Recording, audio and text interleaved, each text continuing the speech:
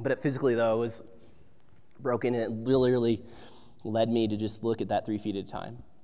And that's where, I think about we've talked about engineers as ourselves being engineers, talked about the profession of engineering, which is amazing and has had huge impact on my life and every one of our lives in here.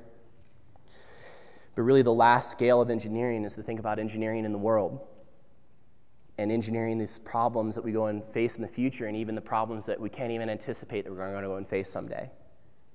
And at that point, I think my suggestion is, my 2 cents would be that we go and we keep our focus on the summit, on the horizon, how far we've come. But in those moments when we're most broken, when we're most stressed out, we look at the 3 feet that's right in front of us, and we deal with that. And then there will be another 3 feet, and we deal with that. And for taking on something like that, I think there is no excuse, and is absolutely every single one of our responsibility.